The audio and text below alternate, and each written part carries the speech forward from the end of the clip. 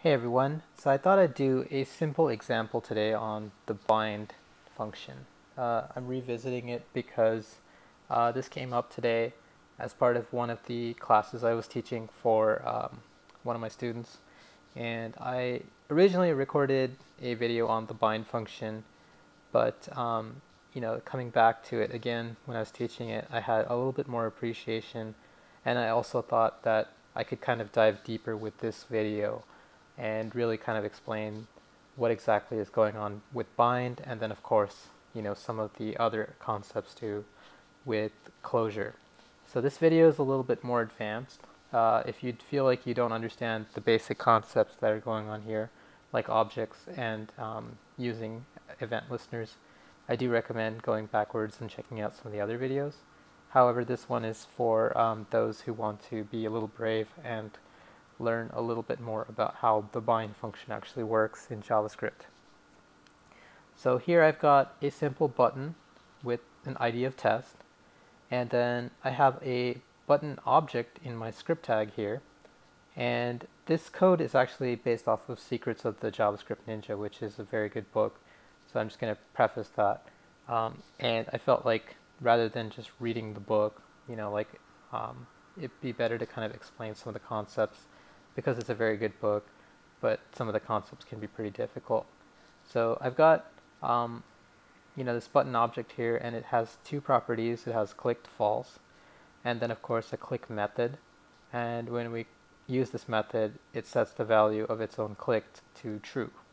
However, that's not always the case, and I am going to prove this to myself by console logging the value of the button after I have attached it to an event listener here.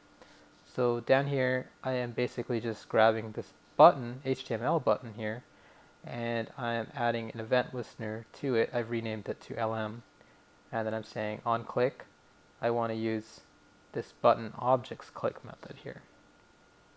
So let's go ahead and also add this here, just so we can prove to ourselves what is the actual value of this.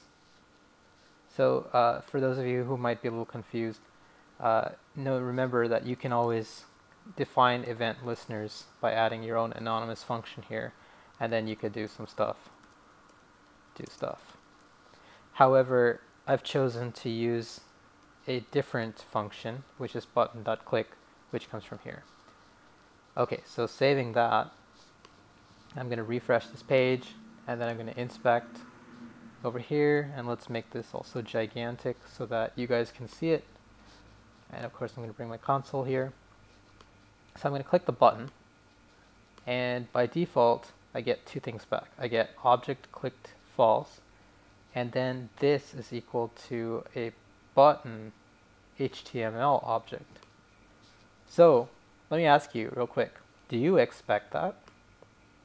Number one, the button object here still has clicked property false, even though when we click it should have been turned true. So looking down here, are we actually calling the button object on our click and setting the value of clicked false to clicked true, or are we calling the HTML button object and setting the value of that dot clicked to true? And then of course the value of this is not really the button object, but the button HTML object. So think about that for a second, and then if you've got it, then let's move on. So essentially what's going on here is that when I click this HTML button here, what's going on is that it's using this function here, but it's setting the value of clicked to be true on the HTML button, as opposed to my object. So the context here for this is incorrect.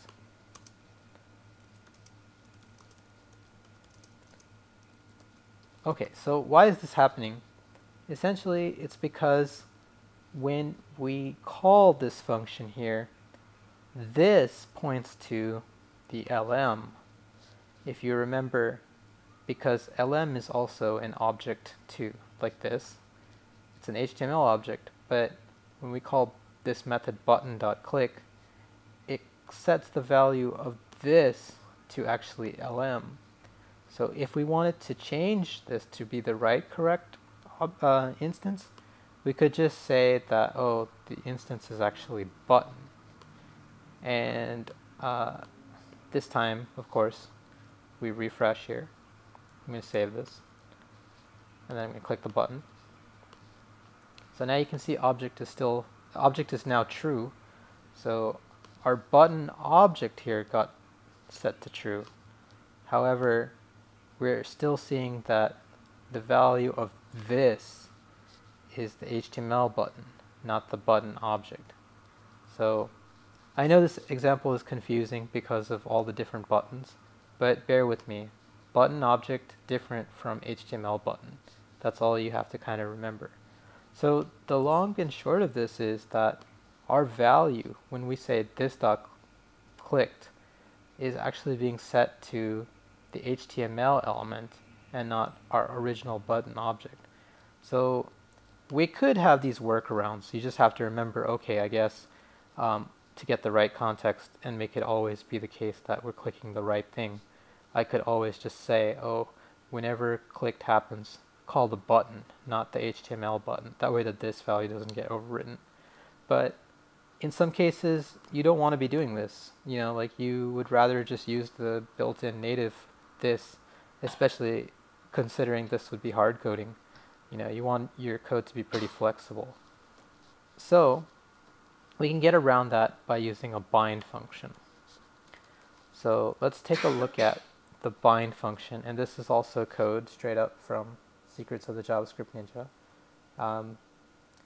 But essentially, what you would want to do is you want, let's go ahead and lowercase that. You want to call a function called bind. And let's go ahead and define it. And so it's going to take two things here. The first thing we want to do is we want to return a function so that we can use that new function in the place of button.click. But the other thing it's got to do is it's got to set the context so that it's the correct context of this and not something else. So we would need to take in a context, and we'd need to take in a name. So the context is going to be, you know, the thing that we want to set this to. So in our case, it would be the button. And then, of course, the name would be the actual property name, the click, that we want to bind. So I'm just going to continue writing this code, and I'll explain it.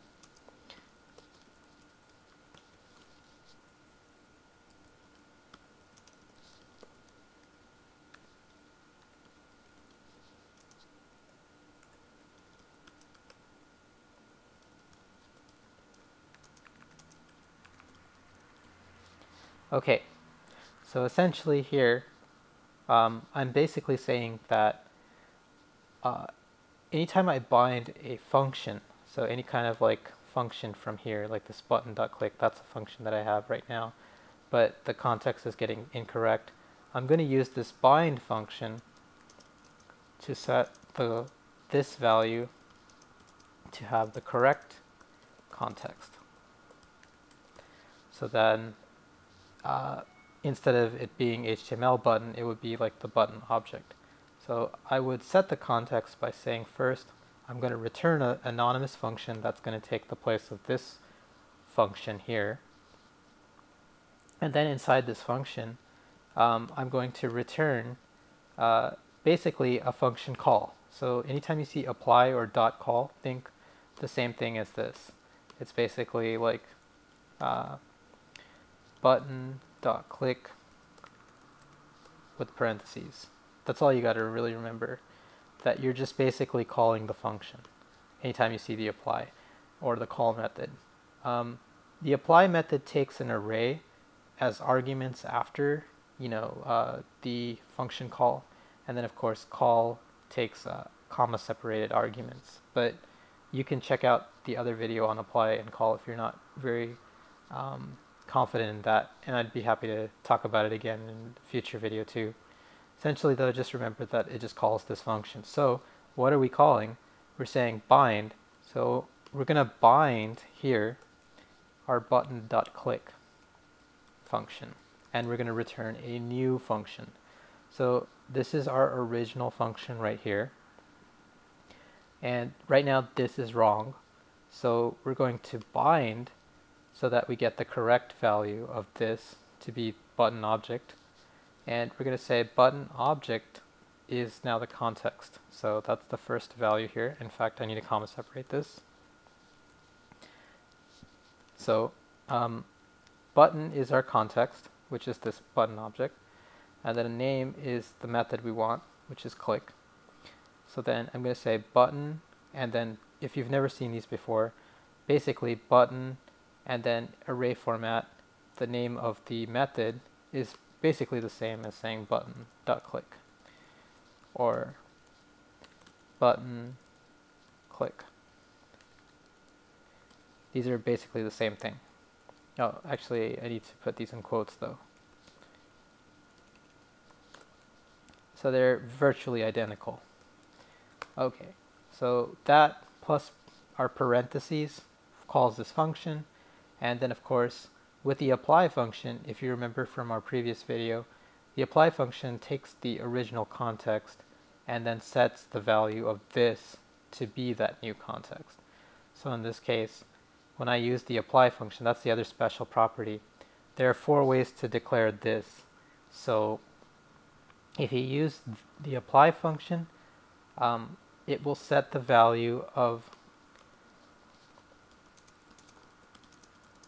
button to be this in this case, because this will be basically button click and then apply button and any arguments. At this point we don't have any arguments, and arguments would just come from here. Arguments, remember, is a special keyword for extra stuff that comes in your function call. So coming back to here, let's first console log what a bind looks like. So we'll just do that here too. And let's see here. Oh, the other thing I need to do is make this a string, because otherwise this will just be the wrong thing. So it will think of it as a variable, and we want it to actually use the method click. So let's go ahead and just, I'm going to save for now, refresh, and if you look, I have from line 18, it says console log bind button click. So if I come back to console, you'll look and see that actually this is returning me a function, right? Just like I wanted, return a function, and it's basically returning the same definition I have here. So I'm going to save this in a variable here. I'll just call this binded func, and I'm going to just say binded func, and I'm just going to call it like that. So we'll refresh, and it'll say cannot find undefined property, a click of undefined. Okay, let's see why. Essentially, oh, because I'm calling it before the button has actually been declared. So let's move this up real quick. So save that, refresh. Okay, there you go.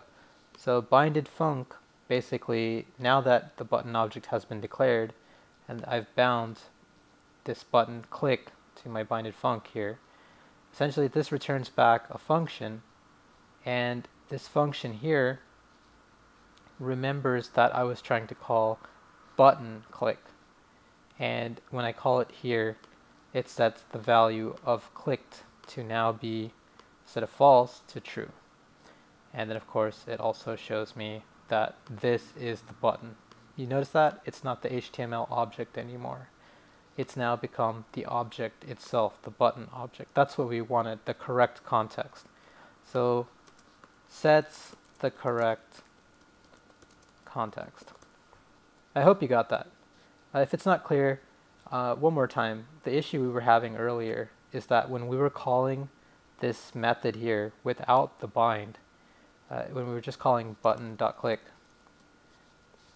it was calling this method here, but it was setting the value of .clicked to be on this button right here, HTML button.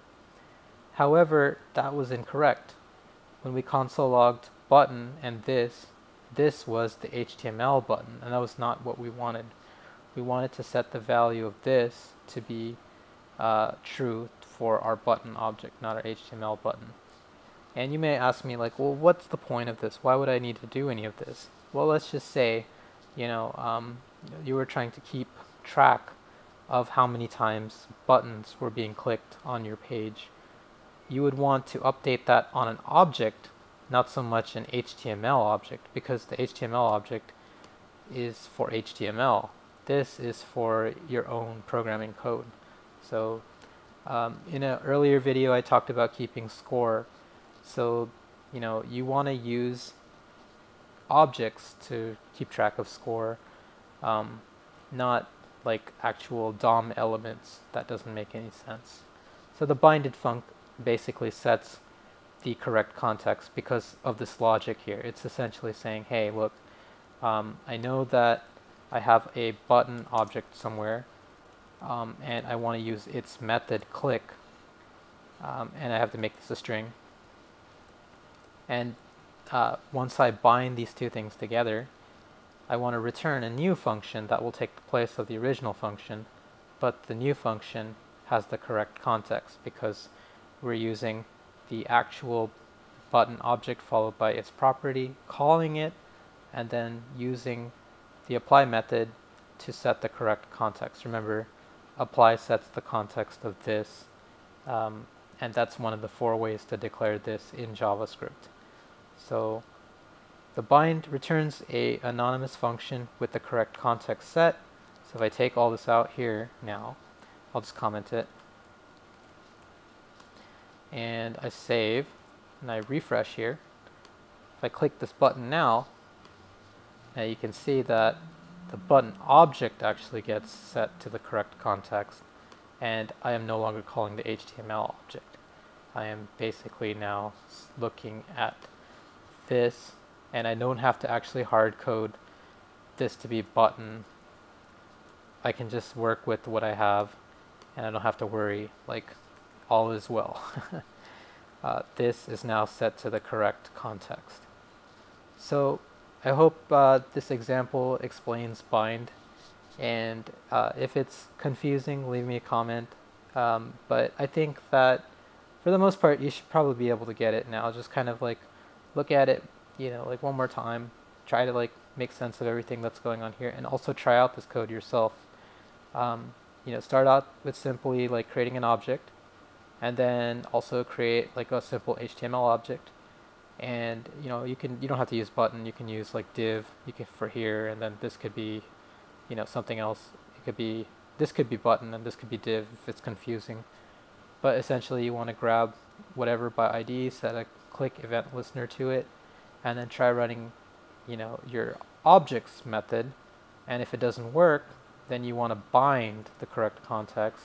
And remember, all you're doing when you're binding is just grabbing the name of your object followed by its method, passing it here, and returning it using the apply function. And then of course that will set the correct context because you're passing it in. You're correct. You're saying, hey, I want button to be the actual this value as opposed to whatever else. Like I don't want it to be an HTML object.